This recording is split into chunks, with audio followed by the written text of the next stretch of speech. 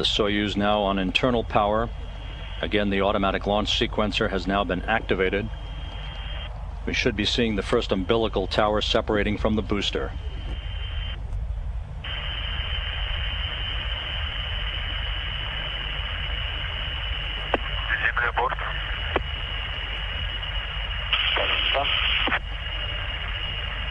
This is ground control. Go ahead. The first umbilical now being retracted, T-minus 30 seconds.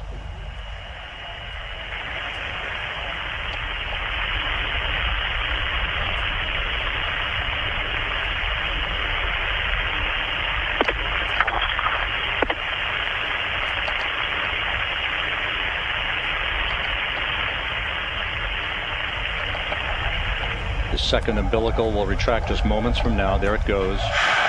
We have a go for main engine start. Intermediate, main, and we have main engine start. Liftoff. Engines at maximum thrust. And liftoff. Liftoff of the Soyuz rocket as Jeff Wiliams, Max Suraev, and Guy Laliberte begin their journey to the International Space Station.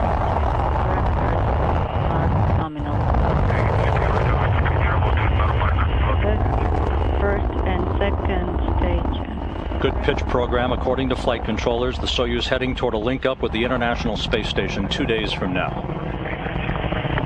30 seconds. Launch vehicle parameters are nominal. Good first stage performance being reported. The Soyuz delivering 102 tons of thrust from its 4 boosters and its single engine.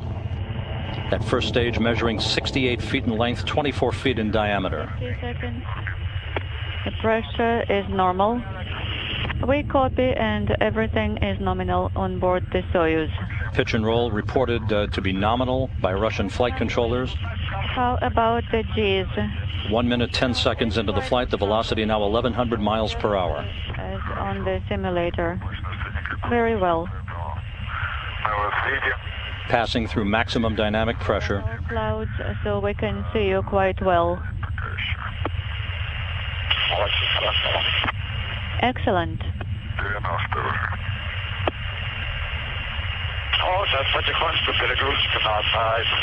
About 20 seconds to go until the jettison of the 4 strap-on boosters. All systems reported to be in excellent shape. Yes, it's prior to the separation.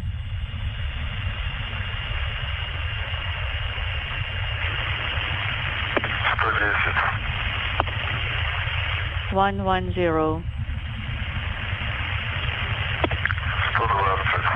120. We have separation. 2 minutes, 7 seconds into the flight, we have the jettison of the 4 strap-on boosters. The Soyuz now traveling 3,350 miles an hour. But now it's comfortable again. The pattern called the Star of Korolyov, now evident as the boosters fall away. It will start increasing once again. About 30 seconds from now, we should be hearing the confirmation of the escape tower and launch shroud jettison.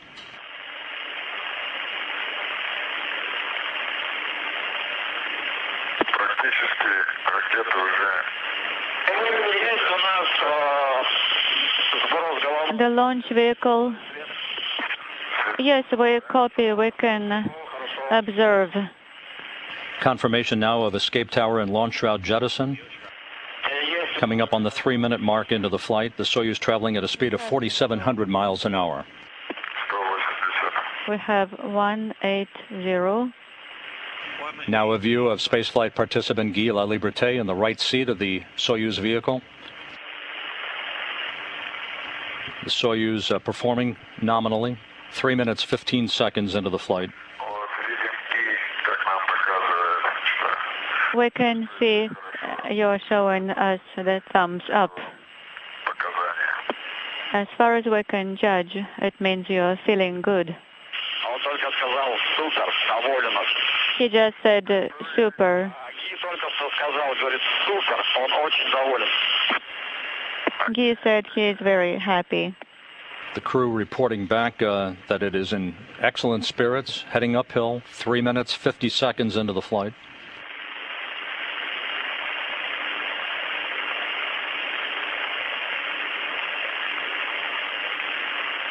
The Soyuz second stage performing as advertised. This second stage 56 feet in length, 13.5 feet in diameter.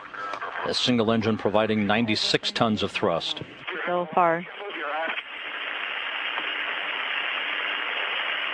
Yes, same here.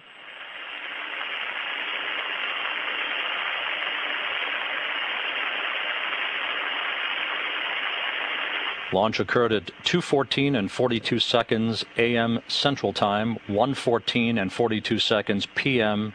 at Baikonur. 4.5 minutes into the flight. About 20 seconds from the burnout of the core booster and second stage separation.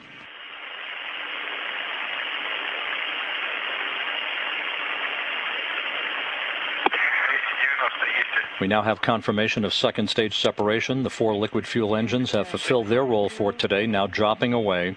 Third stage. 4 minutes of powered flight remaining. The Soyuz being propelled by the single engine of the Soyuz's third stage. This engine now providing 30 tons of thrust to burn for about 4 minutes. Second stage separation is complete, and we could feel the G's.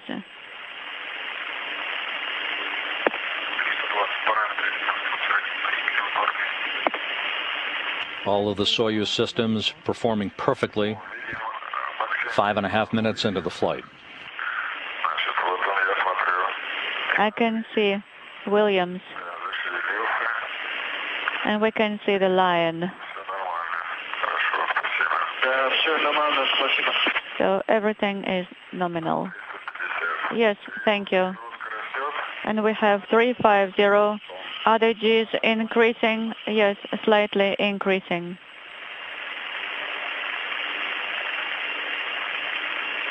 Six minutes into the flight, the Soyuz now traveling at about 10,500